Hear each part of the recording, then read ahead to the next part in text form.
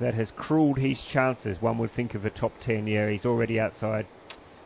He's so disappointed because it was a nice clean run otherwise, but just lost the direction there. Jean-pierre Boris is on the course from Senegal.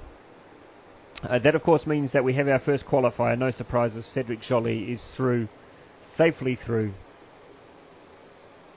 And here comes Jean-pierre Boris. There would not be anyone on this course who would be upset if Jean-pierre Boris got through. Such a nice man. Such a great ambassador for Senegal. Of course, 2016 Rio Olympian. His progression in this sport has been quite incredible to watch over the last couple of years. So much so that he's come into the semi-final as a top 10 qualifier. Let's just hope he can put this together. It would be so good to see Jean-pierre make it through to a final. And I know he's done some commentary in the past at events. He's always got some really interesting insights into the sport.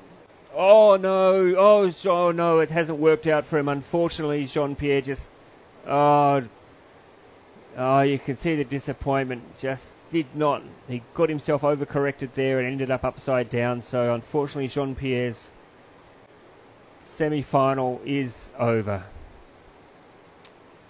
Disappointing, so disappointing for Jean-pierre. That means Daniel Watkins is also through to the final. Now here is an athlete that we are expecting to go well. Raffaello Avaldi from Italy. He's made the podium at a senior World Cup level before. We know he loves this course. We know he